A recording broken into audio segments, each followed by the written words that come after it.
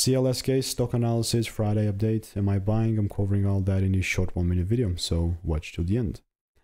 CleanSpark sitting at good $11.65, 1.6% down for the day. And we can see that we finally broke structure up. So that's a very, very good one step closer to our goal, buying and being bullish on this market. But you can see that it's still not, I'm still not jumping in straight up. I know it's like going up and whatnot, but it would only make sense for me to buy if it actually retraces a tad bit lower. Like I'm looking at the 4-hour chart mainly. So I want the pullback rule to be met in order for me to continue to buy. Right now, it has not been met yet. So instead of forcing anything, I'll just wait.